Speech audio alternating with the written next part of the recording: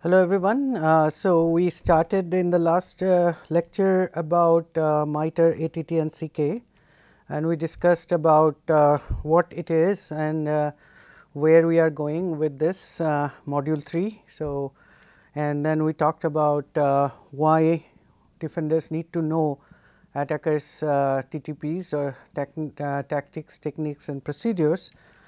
And I explained that ATT&CK is actually a knowledge base framework using which you can wrap your head around what the attackers do normally, especially the APT attackers.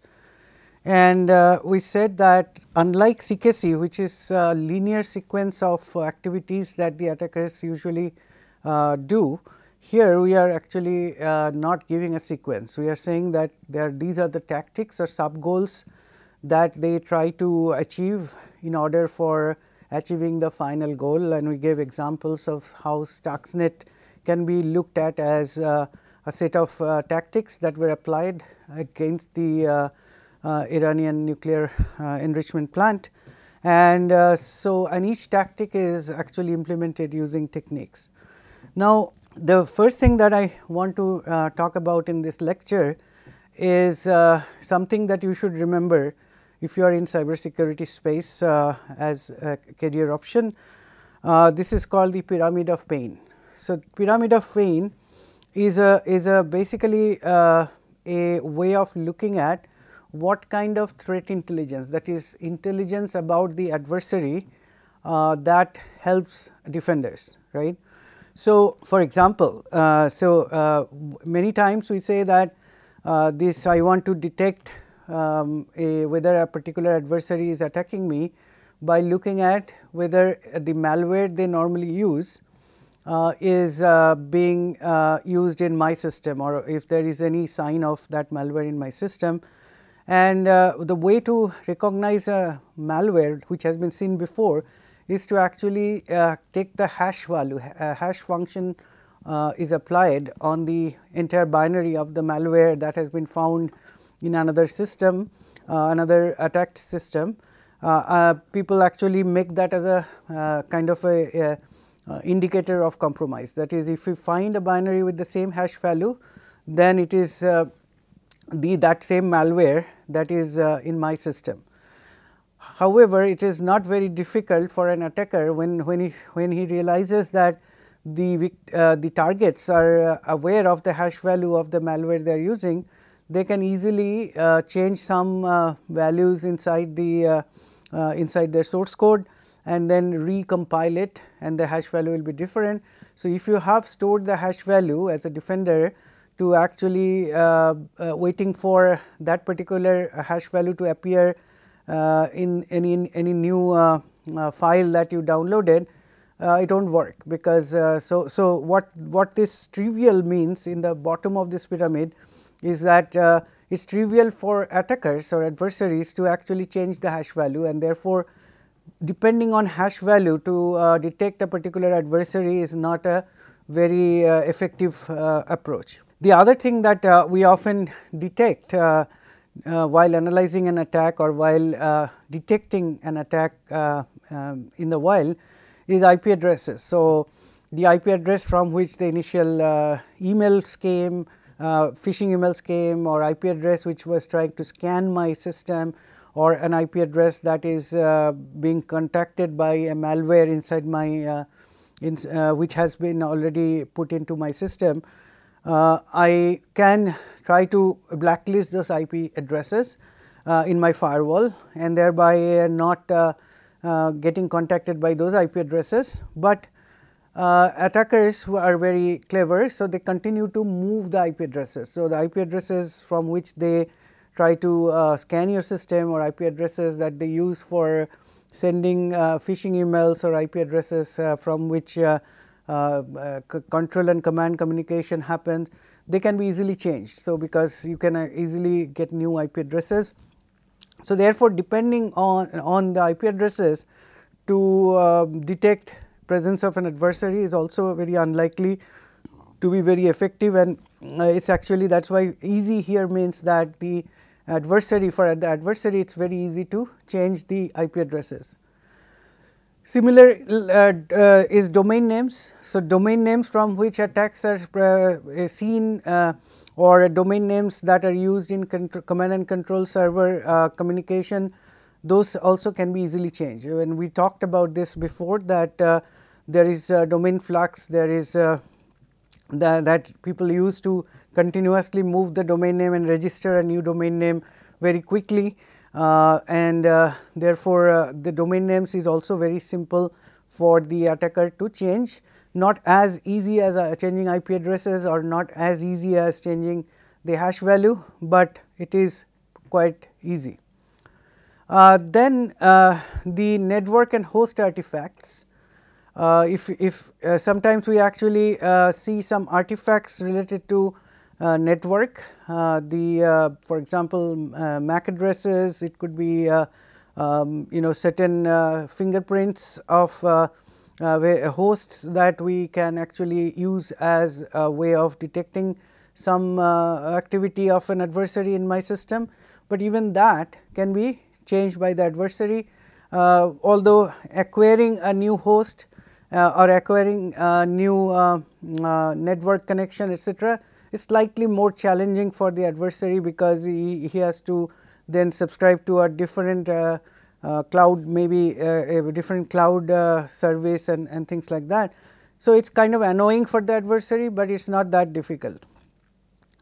Now, the tools that they use for doing the attack, like for example, in SolarWind they use this one particular malware or one particular code that they inserted, or in case of Stuxnet, or in case of the Stuxnet, they use this Stuxnet worm. That is one of that is a tool for them, or the use of the energy, the black energy malware in case of Ukrainian power attack in 2015. Those tools are expensive to build, and so therefore, if you are just going by the tool, not by the hash value of the malware, but going by the tools, like what exactly the functionality of the adversary's unwanted program that has been inserted into your system. If you go by that to recognize the adversary, you may be more effective. And for the adversary to suddenly go and develop new tools, they do, but over time, not necessarily like very quickly. So, it is kind of challenging for the adversary. Now, if you recognize the adversary by their tactics, techniques and procedures that they are using, then for the adversary to hide that or to change that completely is lot more work, right, because it takes them a long time to study a target, in figuring out all the different sub goals that needs to actually succeed in order for the final goal to succeed. If they use those tactics, techniques and procedures, they are likely to use it in other similar targets, same tactics, techniques and procedures, because it takes time to actually plan and build that capability. So, for the adversary, that is the toughest challenge to do a mutation of their TTPs very quickly. Adversaries do change their TTPs over time, but at a very close proximity in time, they really it is tougher for them to change, and that is why this is in the top of the pyramid. So, this is called the pyramid of pain, and this pain is with respect to the adversary's pain, right, not the defender's pain. So, going from bottom to top, what we are looking at on the pyramid, we see the various artifacts or various evidences that we use for recognizing an adversary, and on the right hand side, what we see is that the gradual difficulty level for the adversary to change that quickly, so that it cannot be discovered. So, that is why TTPs are very important, and as MITRE has come up with this TTPs, this whole entire framework, Now everybody uses that, and many tools actually will tell you, like when they analyze a malware, they can tell you what TTPs this malware is trying to apply, or if they say analyze an attack, they can tell you that what TTPs actually are being used in that particular attack. So, this is something is a vocabulary that we normally use when we talk to other cybersecurity experts, so that we have a common language to describe what a particular adversary normally does. So, ATT&CK matrix, this matrix is basically a way of organizing the various tactics, techniques and procedures. So, what you are seeing here is the 12 tactics that normally we see. Actually, it is less than 12 here. So, initial access, execution, persistence, privilege escalation. So, 4, defense evasion, credential access, discovery, lateral movement 4, 8 and then 3, 11. So, there are 11 tactics that are put in this matrix on the top, and below each of the tactic is a list of techniques that are usually used to apply that tactic, right. Now, what you are seeing here, for example, for under initial access, you are seeing 1, 2, 3, 4, 5, 6, 7, 8, 9, 10 techniques. But actually, if you drill down, then there are sub techniques in each of these. So, the number of techniques may look not so many, like probably 11 times 13 or so, or 11 times 15 or so, but actually there are more, because if you actually look at like drive by compromise, you will see there are sub techniques within each of these. So, therefore, whenever we look at an attacker, how he or she worked on our system, we will always find that they have to get an initial access, right. So, initial access would be through maybe drive by compromise, that is when you have an user in your system who goes to a website, and while in that website something gets downloaded onto his system. So, that is a drive by compromise. There may be various ways to actually attract the user to that specific malware laden website by for example, by watering hole attack, where the attacker sends very attractive emails saying that if you go to this site, then you will get some money, or you will get some health related advice, or things like that, and then when they go there, they get compromised, right. So, then the other way to do initial access is exploiting a public facing application. You have a for example, a web application which has a command injection vulnerability, and attackers can use it. It may have a XSS vulnerability that the attacker may use, or you may have a service running at a certain port, where the service has certain vulnerabilities that the attackers come to know, and then they can actually use that. You can also do hardware addition. So, this hardware addition is a very interesting one, because recently actually it happened in UP, in one of the cooperative banks.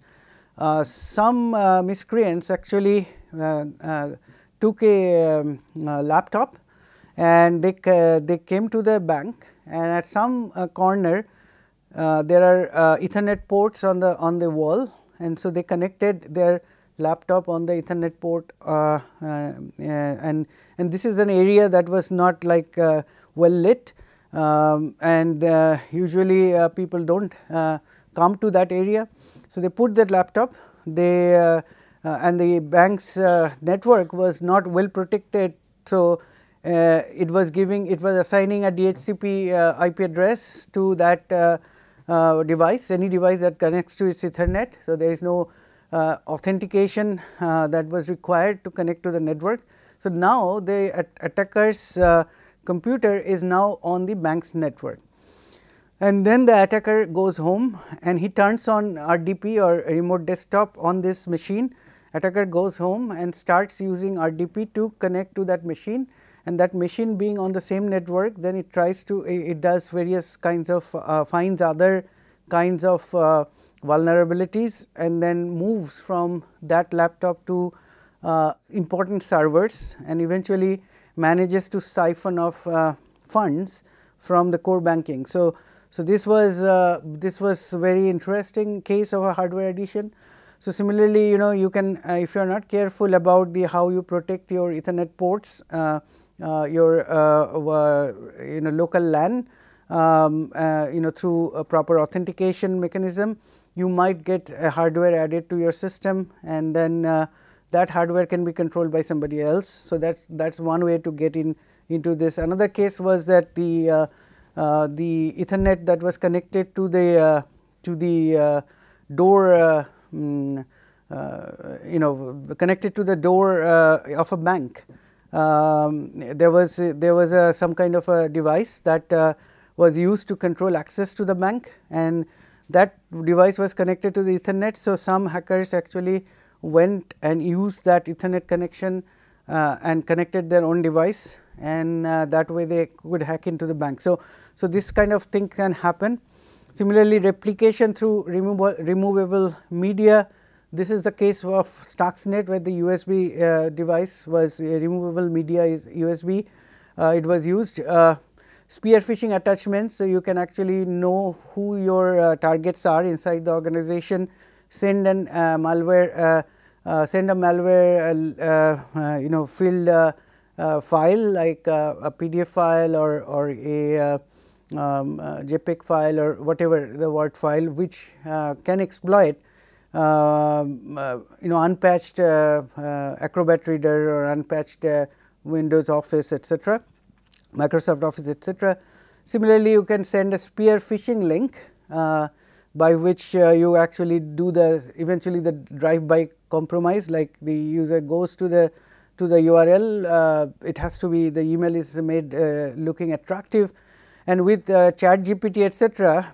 Earlier we used to know that this is a phishing email when we used to see many different many mistakes, grammatical mistakes, spelling mistakes, and so on, and inconsistency in the writing style and so on. But now with ChatGPT, etc., it is very easy for the attackers to actually craft emails that are very believable. So users have to be trained very carefully into recognizing this kind of things. Spear phishing via service. So, you can actually provide a service that the attacker uses. So, then the attacker that particular service can be compromised. Supply chain compromise, as we have seen in case of SolarWind, that the SolarWind company was created an update of the SolarWind the software. This update server was the development servers were compromised, and this they added the adversary, in this case probably ATT&CK, the Russians. They added additional 100 lines of code, and this code was actually basically malicious code. And then the engineers they did not, probably had already done the code review before. So, they did not do an again code review, and they did not notice this additional 100 lines of code. And when that code was compiled into the update, and the update was pushed to various users, the users got compromised. So, this is a supply chain compromise. Various cases, when you download free software from GitHub or various other places, it has been the case that many times the various GitHub accounts which are not properly protected, the code that is being supplied to users actually has been contaminated with malicious code. So, that is another case of supply chain compromise. Trusted relationship. So, when you actually have a relationship with a vendor or something, so you actually use the vendor as the carrier of your malware. and because of trusted relationship, people might actually do not assume that there might be a danger in using their software or their USB into their trusted machines, and that could be a problem.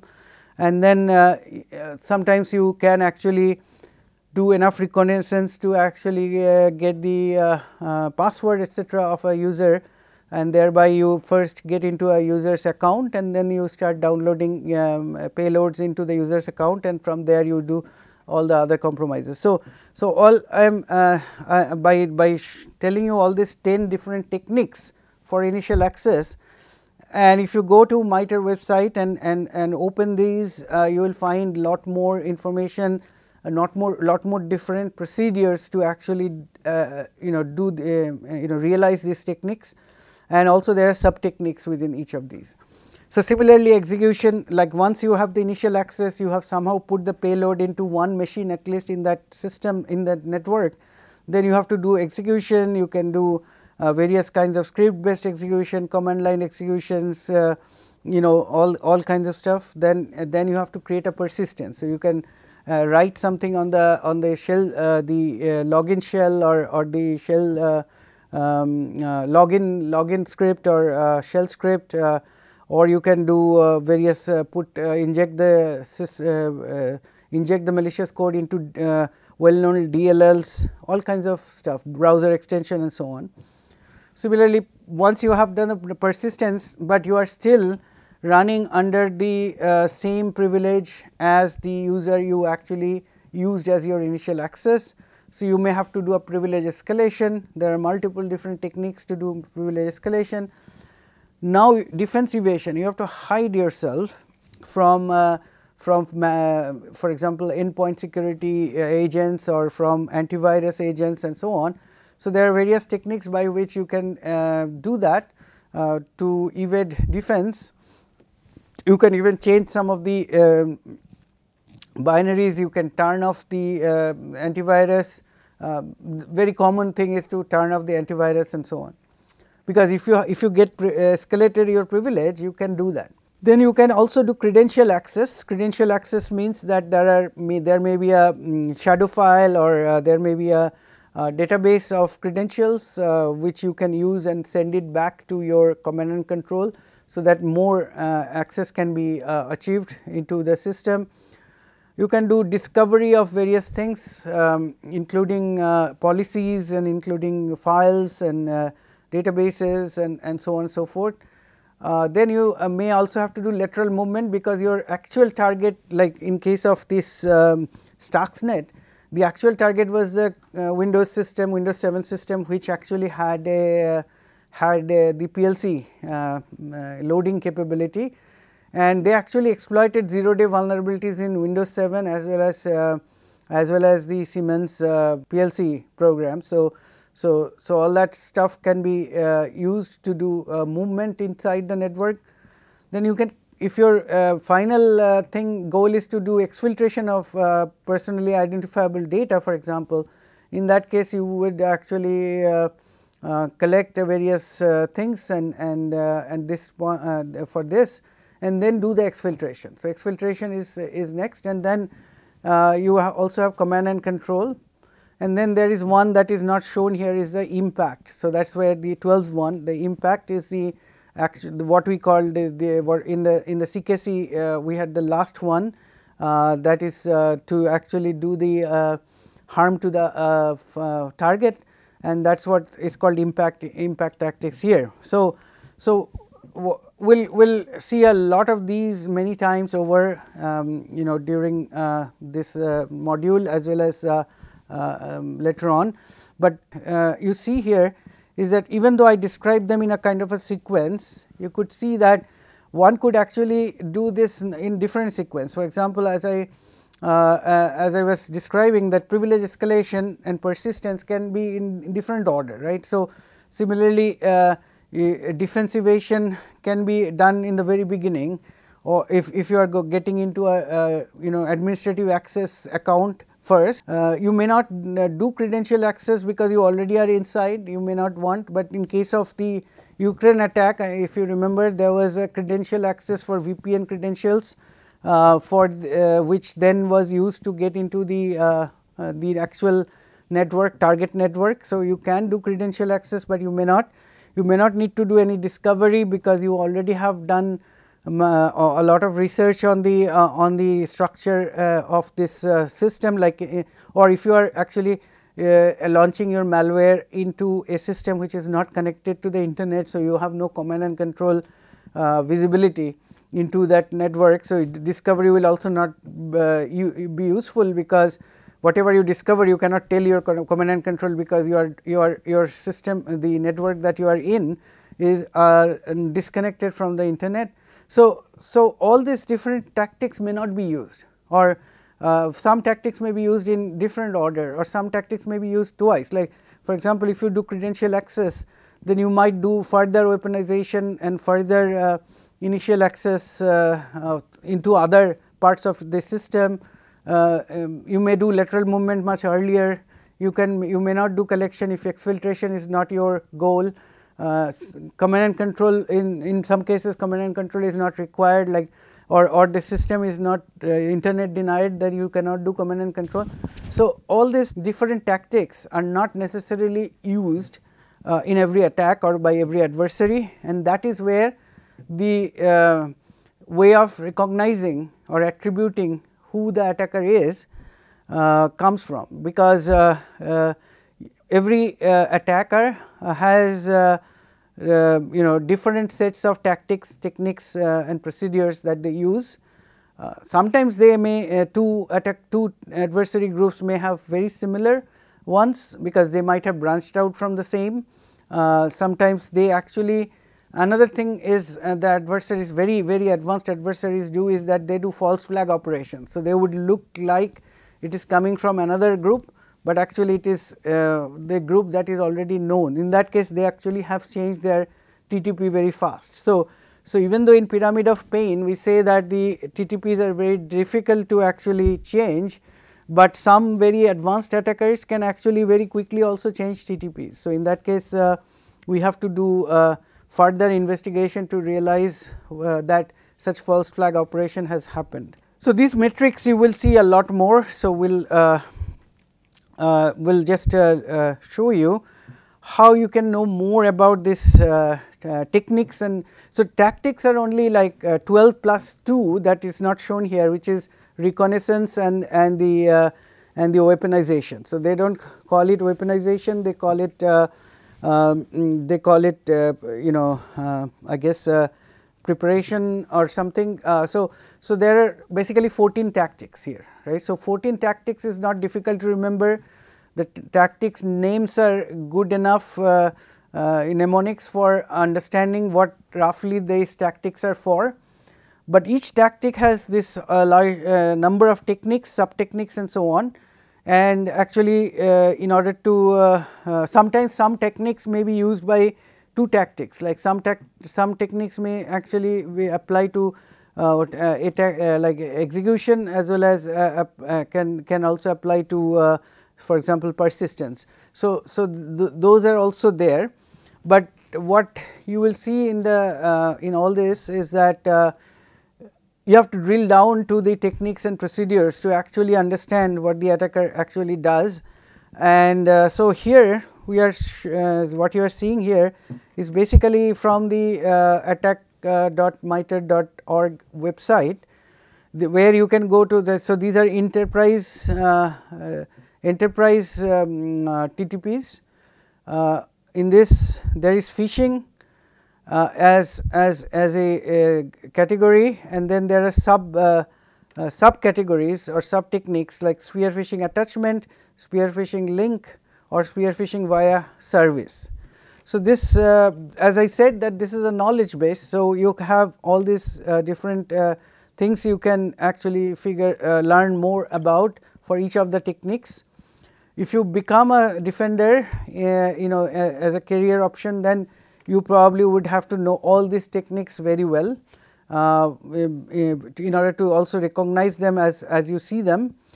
Now, MITRE also has a very good like a nomenclature and identifier for each of these. So, each tactic and technique and procedure, they have a number. So, in this case this is T1566 is a is the number for identifier for phishing, and then because of sub techniques you will see 0.001, 0.002, 0.003 for different sub techniques. So, you see these are all sub techniques of T1566.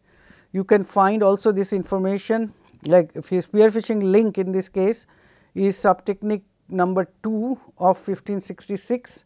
It will tell you like what kind of platforms it works on, what kind of data sources can be used to detect these. There is also a KAPIC ID. So, this is we'll talk about KAPIC later, and this shows who are the contributor of this particular write up and nomenclature, etc.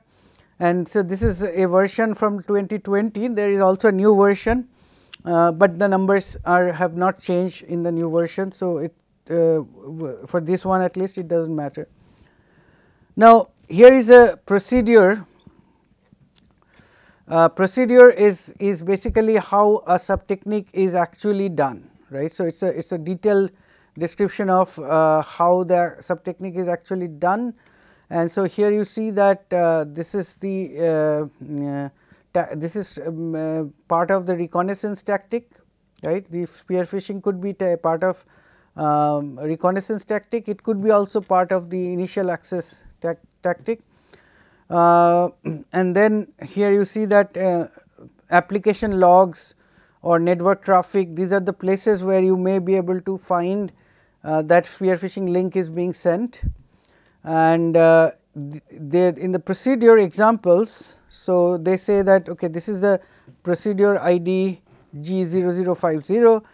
It has been observed, this is an example, like others might have also used it, but APT32 has used malicious links to direct users to web pages designed to harvest credential. So, and there is a link to the actual story from which this has been curated. So, it will show you the procedure example. So, procedures are too many. So, they do not have a exhaustive list of procedures, but they have example procedures that and an example description of who might have, which thread group might have used that procedure. So, you see that here you have all this tactics. This is basically a tactic. Tactic is numbered by TA some number. Then you have the techniques, and then within techniques there are sub techniques, and then there are procedures. So, these are some of the procedures. This is like a you do not see what else is in the table. It basically has examples of how APT1 used this procedure, or what this G0007 procedure is like, and where APT28 used it, but does not mean that only APT28 used it. It is just an example. And then you can find also information about so far known APT groups. So, APT groups, like I discussed about APT28 in the past. So, it is a thread group that is from the GRU, and it has this attribution is pretty certain. So, and here are some examples where they actually have done attacks like Hillary Clinton's campaign, Democratic National Committee servers. Also and US actually attributed and indicted 5 officers of GRU for these operations. And so here you will find in the same website, when you go to the groups tab and then you go to a particular group, you will find all these details. You will see the group ID and you will see associated groups. Now, remember I already discussed that this APT nomenclature comes from the FireEye or Mandiant. They actually call this, once they see a lot of attacks, then they, based on the similarity of the attacks, they cluster them. Then they say, okay, this attack here and that, this attack there looks like from the same adversary. and because I see a common malware or I see a common C2 the command and control infrastructure, or I see the common geopolitical reason why such an attack happened, or I see a common time when they actually are most active, or I may see that their command and control systems are located in such and such location, or I have seen in another attack this same was used. So, they basically clustered them.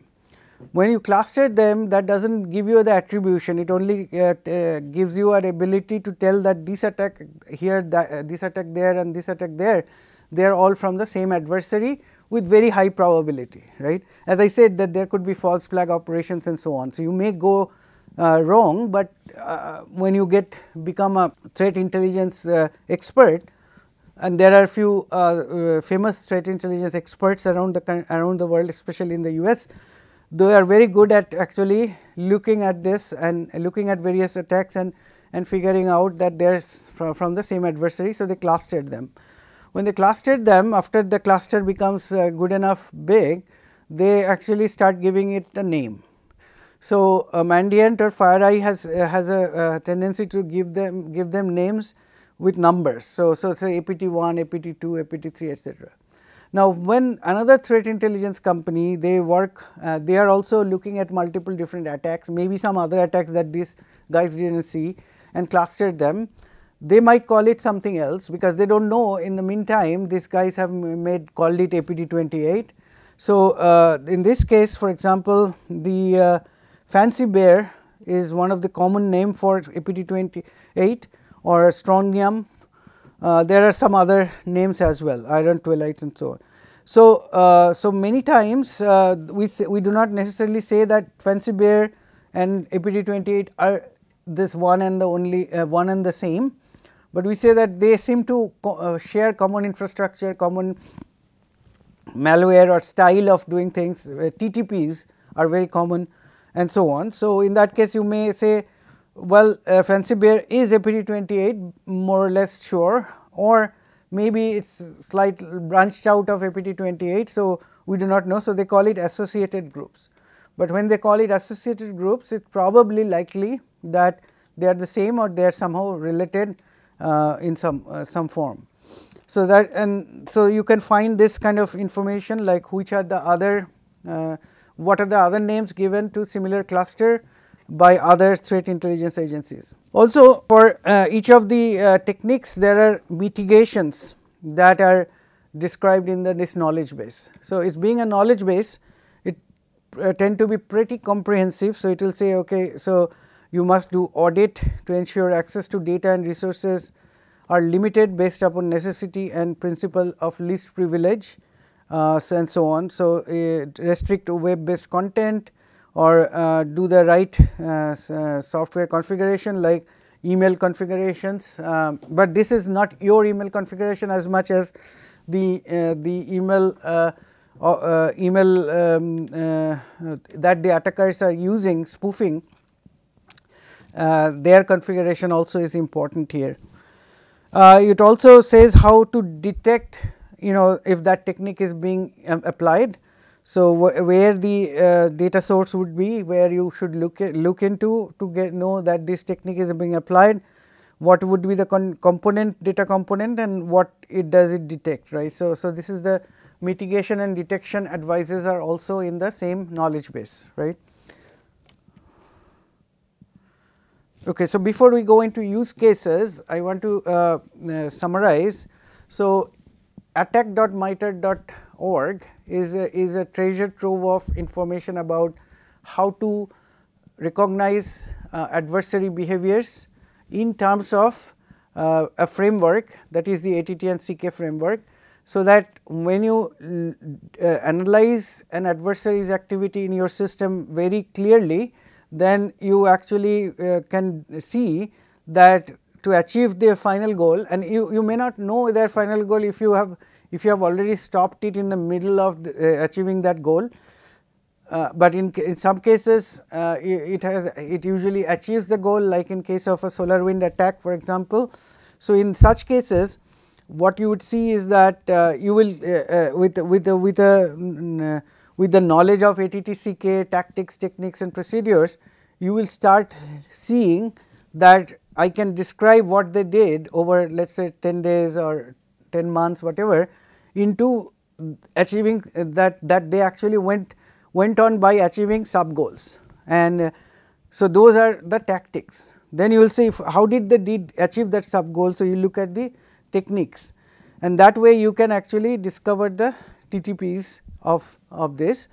Not only that, this knowledge base also gives you a very good curation of which adversary groups use which kind of techniques and procedures, so that you can also try to not only recognize what tactics and procedures have been used, but you may also try to guess, at least if not finalize, that which attack group might be doing this. And also the same knowledge base also tells you what are the mitigations and detection process for each of the techniques.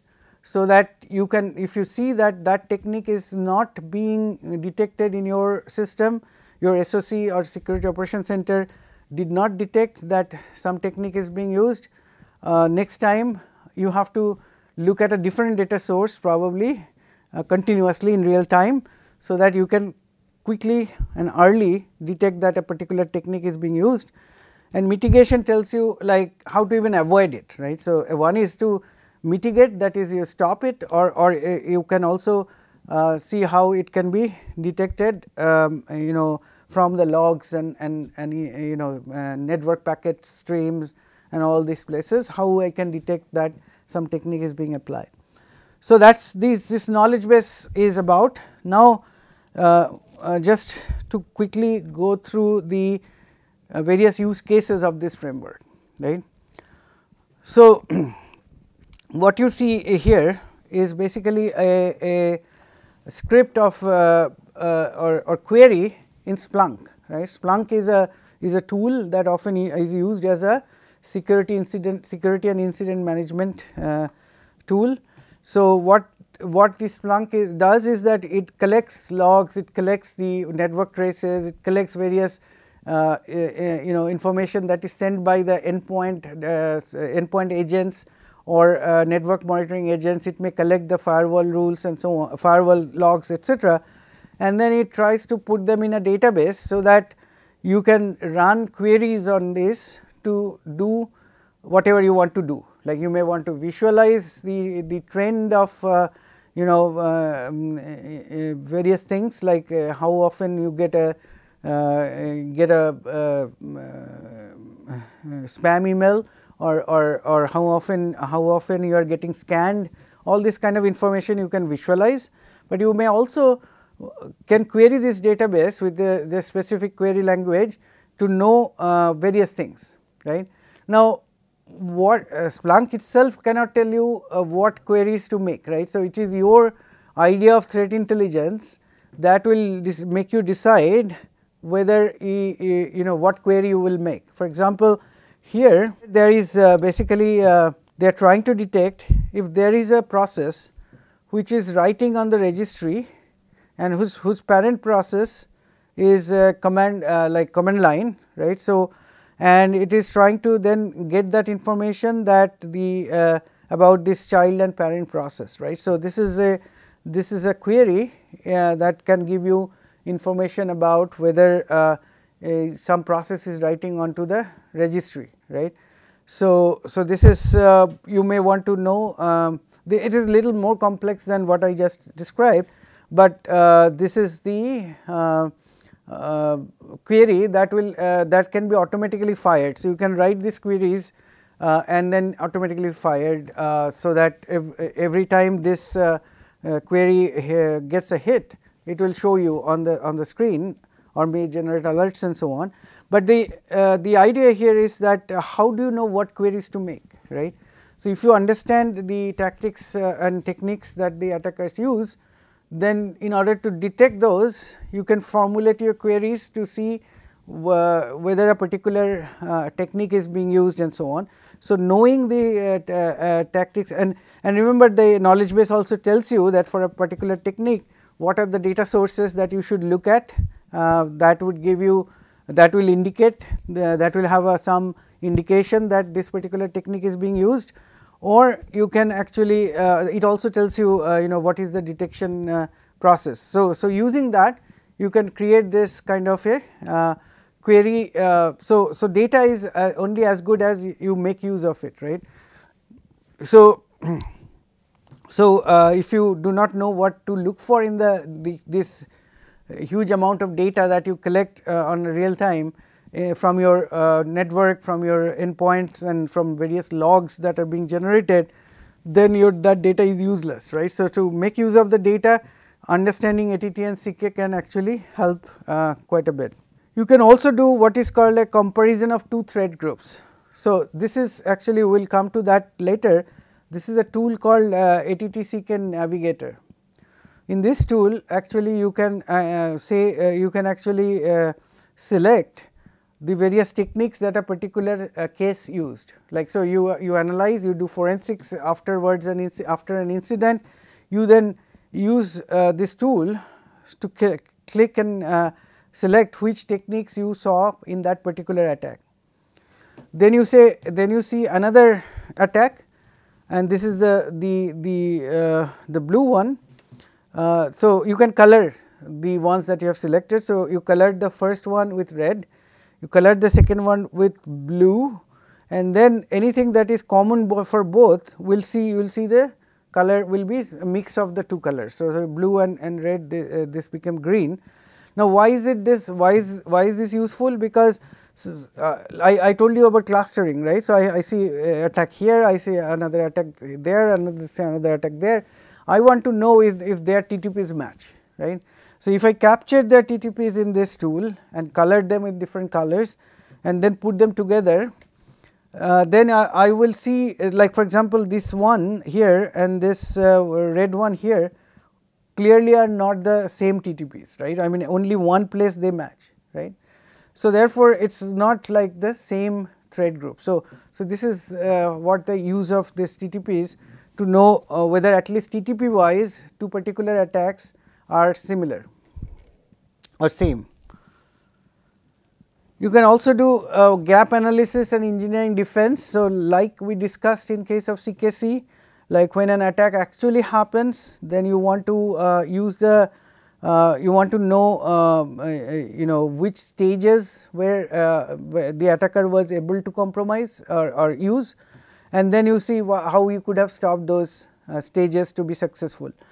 So here is the same thing for every tactic. You do not want that tactic to be successful in your organizational network, right. So that is your goal, and to do that you have to basically exhaustively look at all the techniques that are known for that particular tactic, and you have to check whether you have adequate measures to stop all of them, right. Now when you do that, you will see that there are certain things for which I have no check, I am not doing any check, I am not doing any blacklisting, or I am not doing any blocking, or I am not doing any way to detect it. Then you have to go back and do those things, do the mitigations, do the detection techniques, implement them, and then discuss this again, and then again look at all the techniques and tactics and see whether your enhanced defense actually can take care of all of them. Once you have done that, you have a good posture, right. It does not mean that you will not get attacked, because this list is not necessarily all the techniques. As I said, that this list of techniques that they list here in the knowledge base is a growing list, right. So if an attacker finds a new way of doing things, that may not be stoppable by having the ability to stop all the techniques that are here. And also there are ways to actually circumvent if the adversary is too clever. So therefore it is not 100% guarantee that if you do all this gap analysis and redo the defense mechanisms, you will actually get fully secure, because there is nothing fully secure. So but at least you are doing your due diligence and you are getting better. And then adversary emulation. So this is actually by looking at this ATT&CK Navigator, you can actually point out that this is what the user did, this is what the how the persistence happened, and this is how they got the reconnaissance information. So, you can actually draw this on this matrix to actually figure out what an adversary did, and then red teamers can actually use this. Let us say I have an organizational network, I want to know whether I am safe against ATT-28. So, there is some method called attack breach simulation. So, in attack breach simulation, you want to know that what are the techniques and tactics the adversary uses, like in this case ATT-28, and then actually make those try to red teamers basically try to break your system. Red teamers are your people, but they try to break your system exactly following the path that ATT-28 usually does. If they are successful, then that means you are not safe against ATT-28. If they are not successful or partially successful, then you have to see where your defense failed. That is the blue team's job. So, there is a red team blue team duality here. Red team is asked to emulate an attack, and the blue team's job is to actually if not stop, detect the attack. If they cannot even detect the attack while the red team is doing it, then you know that there is a problem with your detection also. So, if not only you cannot prevent, you cannot even detect. So, that is something that also this ATT&CK framework allows you to kind of frame the attack simulation for various groups in the form of these techniques, right. So, that gives you a good way of otherwise if you tell the red team just try to break my system, right. So, they will try various things, but it will not be very systematic. So, but if you ask them to actually emulate a particular adversary, they will go through this attack simulation. Okay, so I think I am done for this lecture. So, next time we will go into looking at how to use this ATT&CK matrix to analyze past attacks and come up with the TTPs that were used. So, this is very important because remember we discussed that when an incident happens either to you or to another organization similar to you, then it is highly likely that same attack will happen to you as well. So, therefore, you have to analyze either the attack that happened to you or your similar organization and figure out what TTPs were used, and then use those TTPs to do gap analysis to see whether you are ready to stop or at least detect those things. So, we will go into that in the next lecture.